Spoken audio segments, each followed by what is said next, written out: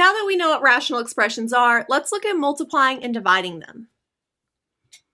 When multiplying, I'm going to use the property that a over b times c over d is equal to ac over bd. So how can we actually go about using this? Our first step is to factor everything. We want to factor all the numerators and all the denominators. We then multiply our numerators and multiply the denominators. So we multiply the top divided by multiply the bottoms.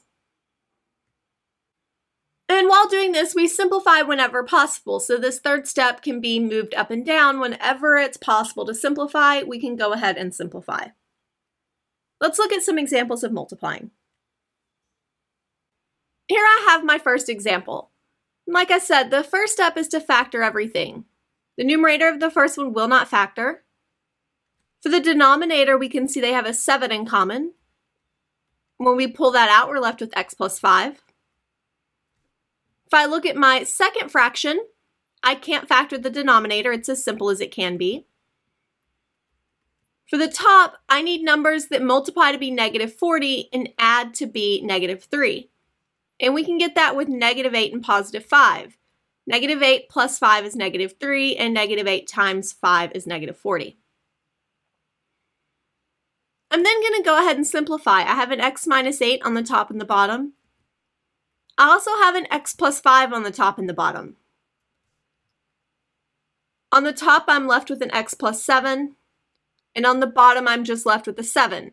And now this is as simple as possible.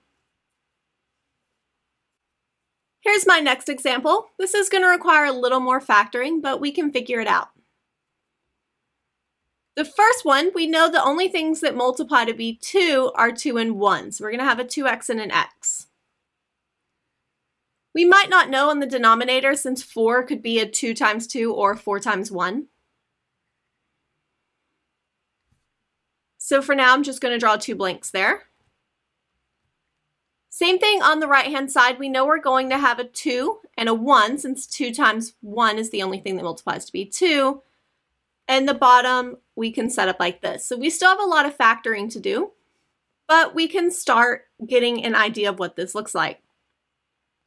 I'm going to start with the denominator on the second fraction, mainly because the coefficient of x squared is just 1, and this tends to be a little bit easier.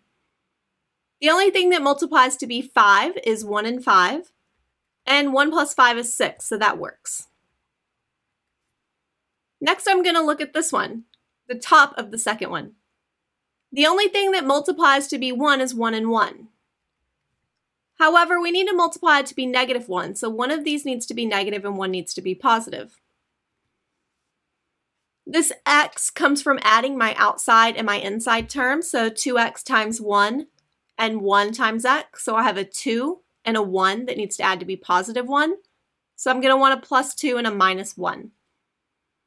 So that'll make this work out nicely whenever I try to FOIL it back out. These other two are a little bit tricky. We can see that this has a 3, so it's probably going to be a 3 and a 1, since that's the only thing that multiplies to be 3. The fact that it needs to add to be negative 8 tells me it's a minus 3 and a minus 1. We can try a few different things. If I try doing a 4x and an x, if I double check this, my outside terms would be minus 4x and inside would be minus 3x, but negative 4 minus 3 is not negative 8. So that one's not going to work. Well, the other thing that multiplies to be 4 is 2 and 2. Would that work? Now my outside terms give me negative 2, my inside gives me negative 6x, and negative 2 minus 6 is negative 8. So this one works out nicely. The 15 one might be a little bit harder. We do know that 15 is 3 times 5. So we can try putting a 3 here and a 5 here and seeing if it works out. 2 times 5 is 10, and 3 times 1 is 3. And if we do positive 10 and negative 3, that would add to give me positive 7. I can now start canceling. I have 2x minus 3s on the top and bottom. I have x plus 5s on the top and bottom, x plus 1s, as well as 2x minus 1s. So in this case, everything canceled, which means I'm just left with 1.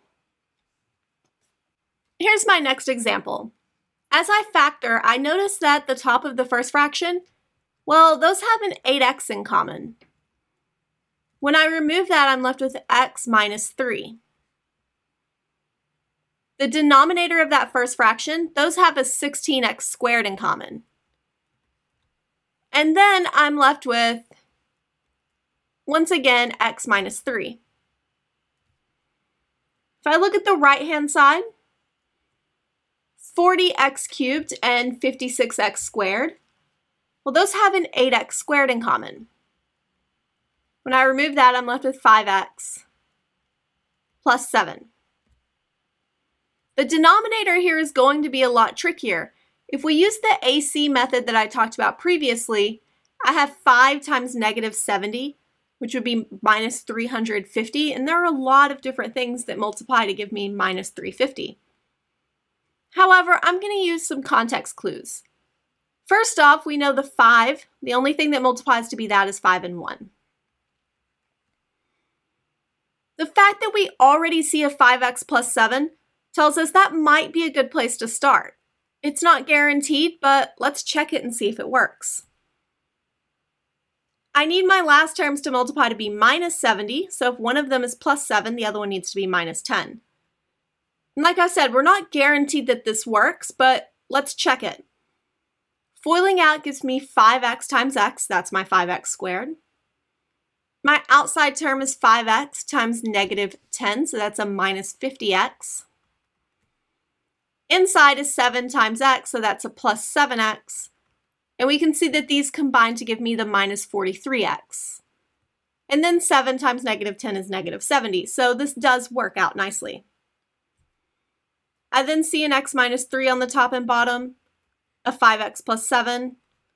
We also have this x squared on the top and bottom. Once we've done all of that, we see we have a 64x on the top, and the bottom has a 16 over x times x minus 10. And we might realize that this 64 over 16 is just 4.